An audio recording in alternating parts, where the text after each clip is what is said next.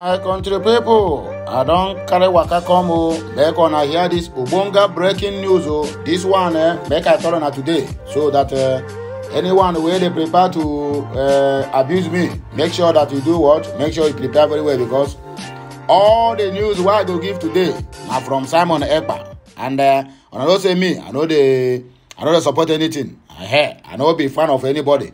If you if you appear on my news, I go criticize you the way I like. Are you hearing me now? I don't already wear my helmet for people who go abuse me on the comment section. Anytime, even if you throw bomb, you know go reach my head because I don't wear helmet already. So make on a day ready. NLC order will not be respected in the southeast. Simon EKPA declares. Tell me, what are you declaring? Does it mean that you like what the Nigerian people are passing through? Even if Nigeria is as bad as like that, must you use what Nigeria is doing to be punishing ordinary citizens in that very country? That is my question. And I need answers from you, Mazi Simon Ekperima. How can you not obey what the Labour Congress is saying, despite the fact that they have already called off the strike? The form for job, what we have in Nigeria. They have already full their pockets now. Everybody don't disappear. You will think that they are fighting for the poor masses, but they are only fighting for their own. The NNPC, the Nigerian government, even Asoro could pay these people now. That TUC chairman and the NLC chairman. We know about all these things. They are not fighting for us. But that does not mean you will come out and tell us that we will not obey what is happening. That means that fuel hike in price, you like it simply because you their country where law they work. They can't that place now. They can't cause confusion in the country. In another man's country. Because as it stands now, you are not a Nigerian. You are using a Finland passport as a Finland lawyer and also a Finland politician, causing problem in Nigeria and in Biafra land. My dear, we're not going to take that nonsense from you. Be very, very careful. Oh yeah, commentators, who are not going to come and attack me. I beg you, na me, I never change you. Na ukute dele talk from my own side. I don't come this morning. In short, I'm landing this morning from Casablanca, Morocco. Now there, from there, I just land this morning. If you look me very well now, I go see say I just the fresh anyhow. And I make a day for this on our country. Make heat to kill me. I must always land from somewhere every morning before I give my news and go back to where I'm coming from. So, my wonderful people, make sure keep subscribing, keep liking. Even the ones where they abuse me in comment section, my dear, make sure they come. I don't wear helmet of protection to protect my hair from any bad comment that may come my way. So, if you are ready, please tighten your seatbelt because we are about to go to the reason why we are here this very morning. A Biafra agitator, Mazi Simon Ekperima, has said any order by the Nigerian Labour Congress, NLC, will not be respected in the southeastern region. On Tuesday, EKPA, a Finland-based lawyer and Prime Minister of the Biafran government, Republic in Exile, BG, disclosed this through his verified Twitter handle. According to him, the actualization of Biafra referendum is gradually setting in. Now, so we take the hearing every day.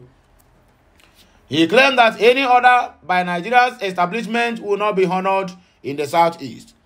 The Nigerian Labour Congress will not be respected in Biafra territory. Any order from any Nigerian establishment is not welcomed in Biafra land, according to Simon Ekperima. We gradually move in a self-governance, which will later lead to self-referendum. When we are ready for this, the world will be notified. Follow the liberation of Biafra step by step as we do the magic, he wrote. NLC had on Monday night suspended its planned strike over fuel subsidy removal, which led to the petrol increment from 197 naira per litre to over 500 naira. In another development, EKPA has listed among international politicians who endorsed former United States President Donald Trump's 2024 presidential election bid. Alright, they hear them? Okay, subsidy removal. Nigeria Labour Congress is a betrayer. Adeyanju knocks Labour for suspending strike. They are betrayer. We know about all this for a very long time. The Nigerian Labour Congress, NLC, has been described as a betrayer for suspending the proposed nationwide strike. Deji Adeyanju, a public affairs commentator, accused the NLC of being compromised. Nigeria Labour Congress have vowed to declare a nationwide strike on Wednesday, but they have called it off late Monday night.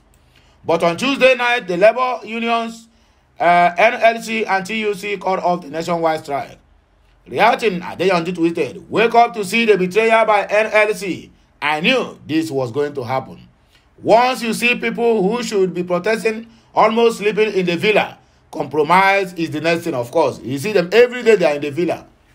Now, so Ghana must go, they take the worker from office from one hand to the other.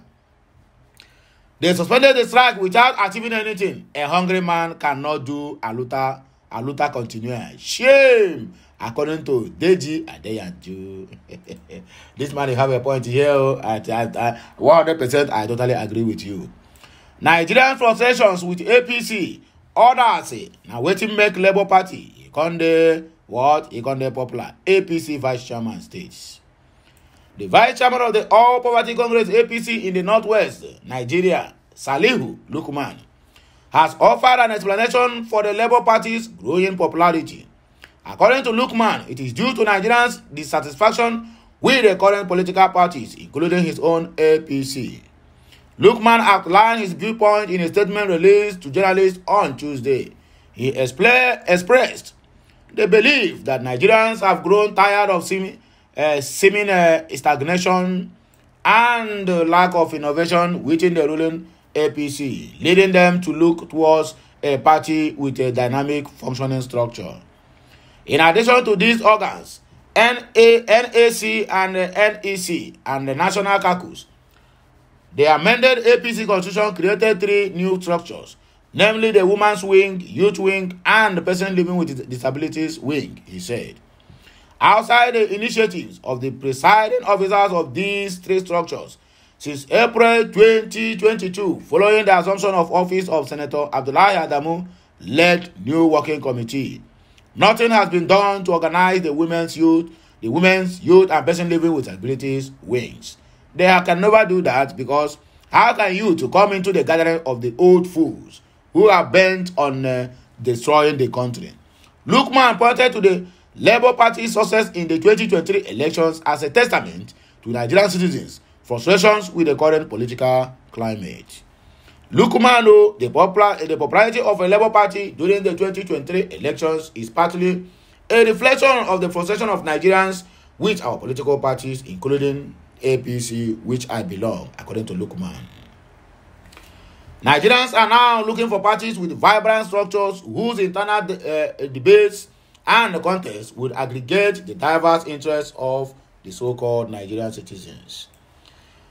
He further suggested that as long as the APC continues to function as a closed structure, President Bola Tinubu might struggle to secure the necessary political legitimacy needed to win the support of Nigerians, especially when it comes to implementing challenging policy choices. No doubt, difficult decisions must be taken to effectively resolve our challenges as a nation. However, in taking those difficult decisions, it will be much easier to implement when the government is able to win the support of Nigerians through engagement with organized groups, he added. Akpabio, some people laying stumbling block for Tinubu, Wike assertions. This political guru, as a dependent that was there, now you are ex-governor, and you are trying everything humanly possible to make sure that your voice is heard. Anyway, we know that you are a controversial human being, and you keep on doing controversial things so that your voice will be heard. Even if it matters visiting Aso Rock every 2 hours, because you are looking for appointments. I'm very, very sure you are the one that Daniel Boala is talking, that you are pushing to become the CBN governor. How? How? Former governor of Rivers State, I like this word, former governor of Rivers State. No more as independent, no more Ogoro voice or frog voice. Now, you are now to face the reality of life. The immunity that is guiding you is no more. Has declared his total support for Godswill Akpabio to emerge as the Senate President for the 10th National Assembly. According to Wike, those against Akpabio's choice are only trying to lay a stumbling block in the path of the administration of Bola Ahmed Tinubu, so there can be room for rancor between the executive and legislative arms of the government. The former governor, who was quoted by his media head, Kevin Ebiri, in a statement in Port Harcourt on Tuesday, stated that those working against the emergence of Akpabio are those who earlier fought against Tinubu's presidential ambition. Buttressing his support for Akpabio further, Wike was said to have submitted that it is right for the South-South to produce the next Senate president because the region has only produced one Senate president far back in 1979, Joseph Wayas, while the Southeast have produced over 7. He said, there is something going in the country now about the Senate presidency and the House leadership, and everybody knows my position. My position is that the Senate president should come to the South-South. We are not talking about presidency of the country now. We are done with that. If you agree that Senate presidency should go to the South, tell me the truth. Where should it go? It can be to the Southwest. It can be to the Southeast. South-South has only produced one Senate president far back in 1979, Joseph Wayas. Southeast has produced over 7.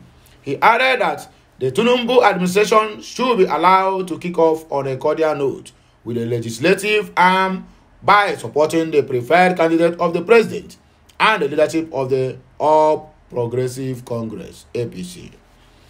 The party All Progressive Congress and the president appear to have a soft spot for Akpabio.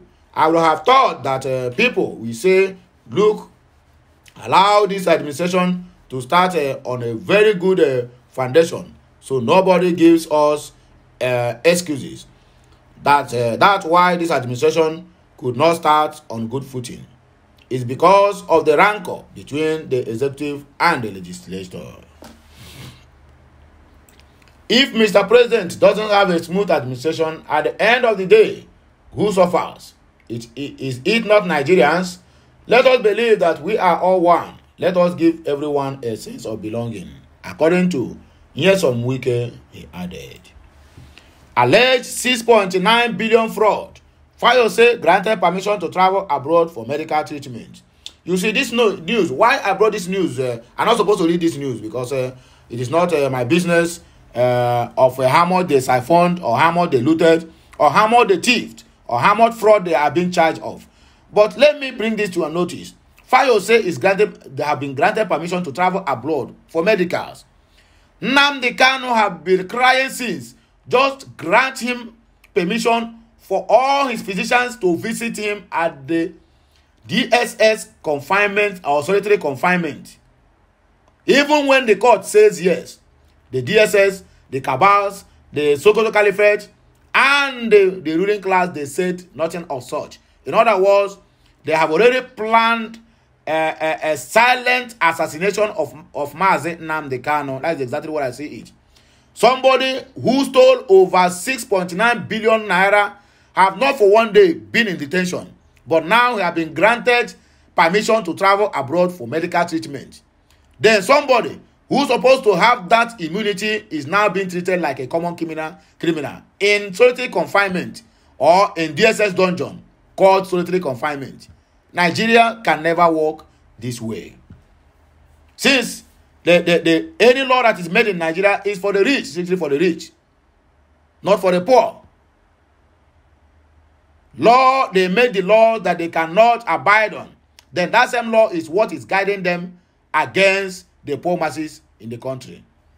Over 6.9 billion naira fraud, and now have been granted permission. Who tell you that when you go there he will come back? Now, you don't have the necessary documents or even to drag him back home. He will go there now and remain there, and it will become only on paper. That is what we're hearing, even if you hear it again. Because after this, I'm not sure that this news will come up again because this money have been shared long ago. The former governor of Ekiti State, Ayodele Fayose, has been granted permission by the Federal High Court sitting in Lagos to travel abroad for medical treatment. This is a former governor of Ekiti State, and he's traveling abroad for medical treatment. Our court is the problem we are having in this so-called Nigeria. So we couldn't build a very good facility that will attend to him and his family while being as a governor.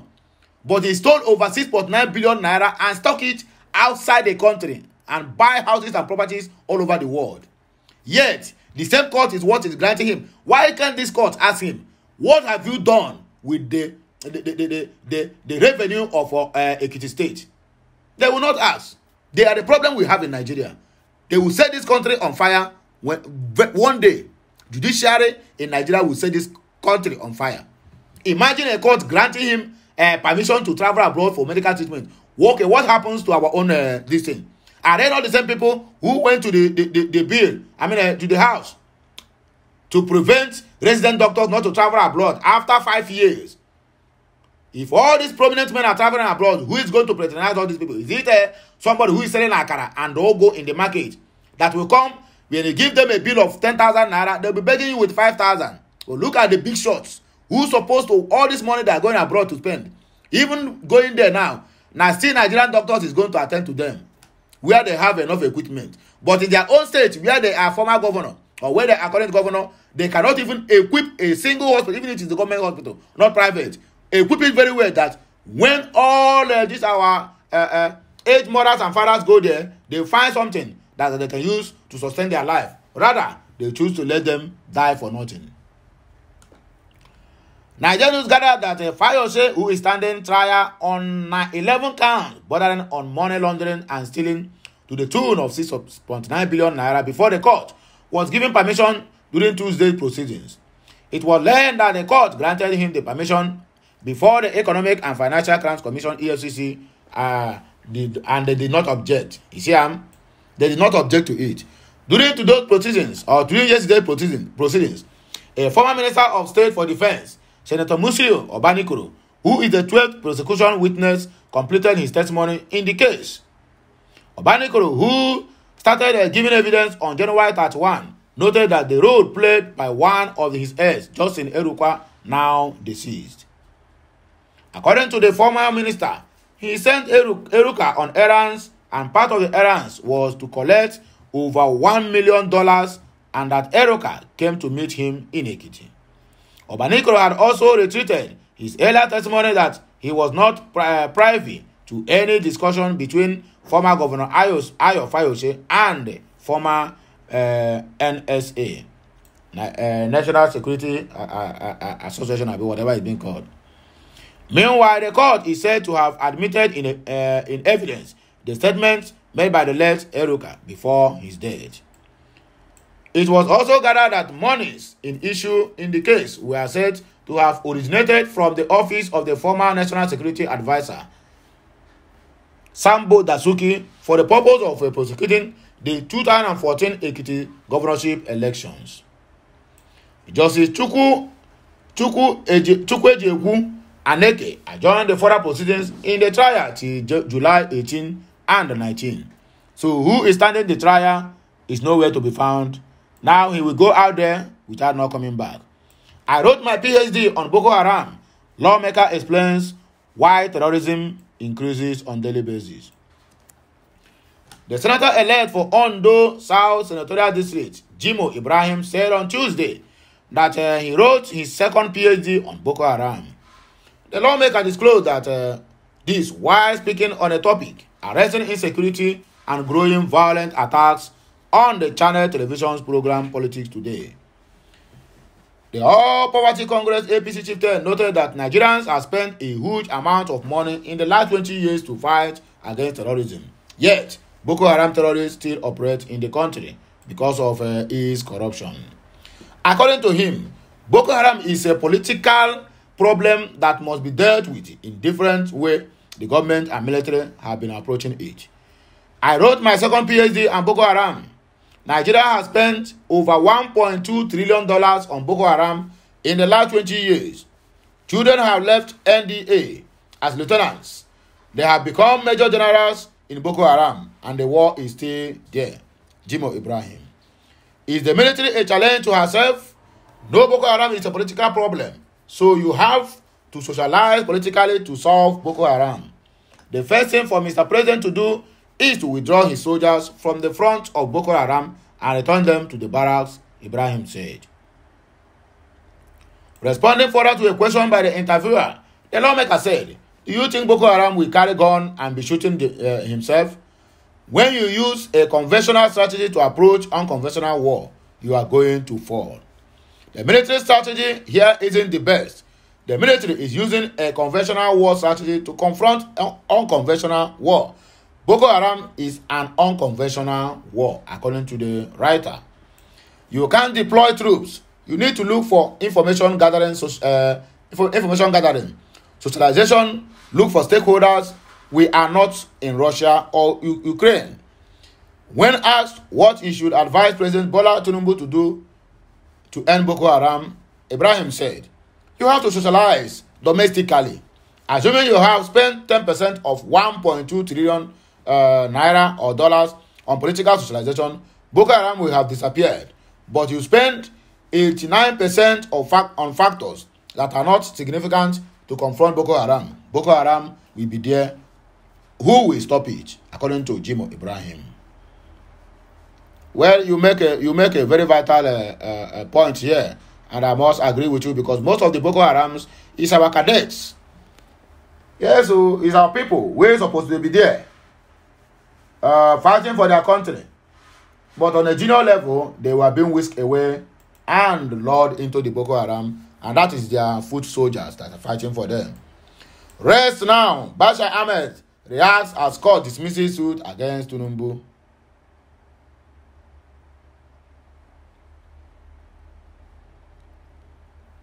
The special assistant on digital communications during the administration of President Muhammadu Buhari, Bashir Ahmed, has reacted on the court order dismissing the suit against President Bola Tinubu regarding the 25% votes in the Federal Capital Territory. According to Ahmed, it is time for everyone to rest. His reaction follows the declaration by Federal High Court in Abuja on Tuesday, which rejected a lawsuit filed by 5 residents of the Federal Capital Territory, aiming to prevent the inauguration of Bola Tinubu as president. Presiding Judge Yang Ekwo instructed the lawyer representing the 5 plaintiffs to pay 10 million naira each to the Attorney General of the Federation and the Chief of Justice, Nigeria CJN.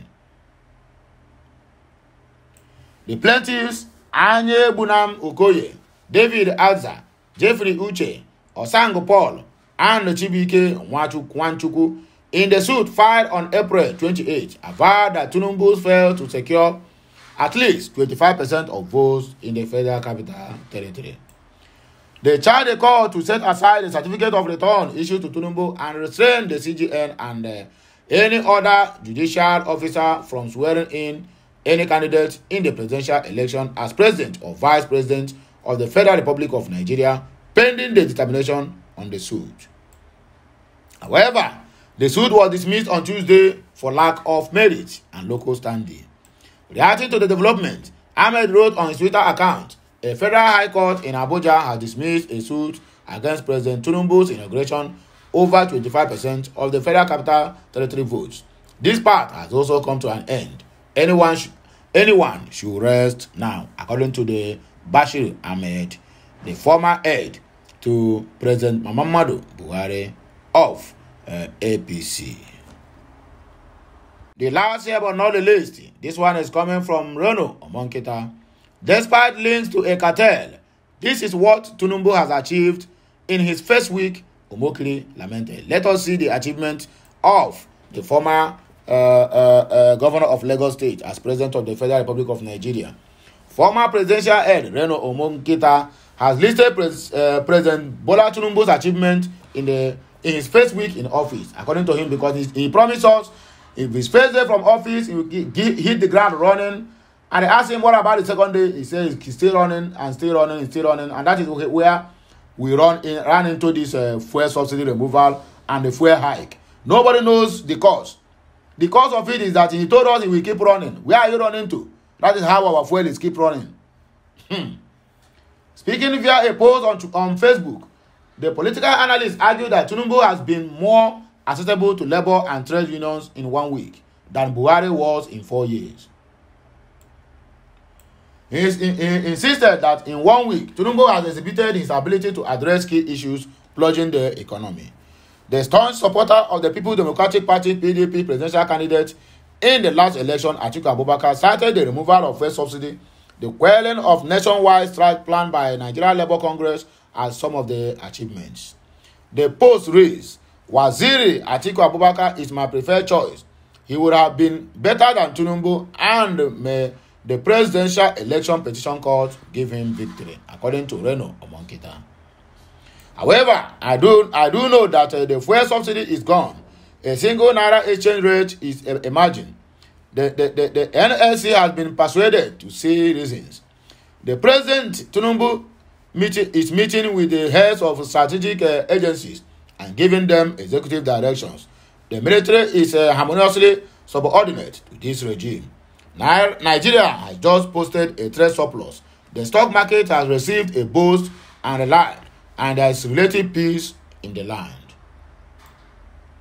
Yes, he has non-cartel links. Nevertheless, President Bola Tinubu has performed very well for his first week in office, according to Reno Omokiri. So, my wonderful people, now here we go take stock. I beg, make on they do what? Make on the teleficate. Make on the enjoy on a day. As you are watching, please make sure this video go viral, like, share, and also comment, because we need to see your comments and your likings. I'll be back again with another blockbuster. Make on use this one to step down this early Wednesday morning. I'll be right back. Thank you very much, my people.